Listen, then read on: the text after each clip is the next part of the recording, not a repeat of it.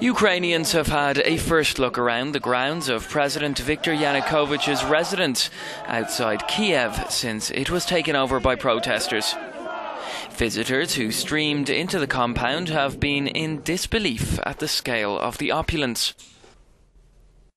The property, on 140 hectares, an hour's drive from the capital, has a golf course, helicopter pad and a garage full of classic cars worth millions. I can't believe that we're all here and people actually got in, because it was so heavily guarded you couldn't get anywhere near it. It's a real victory. Just think about it.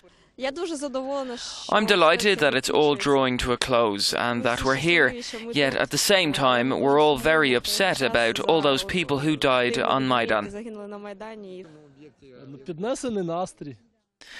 I'm in high spirits. It's a symbol of our common victory being here.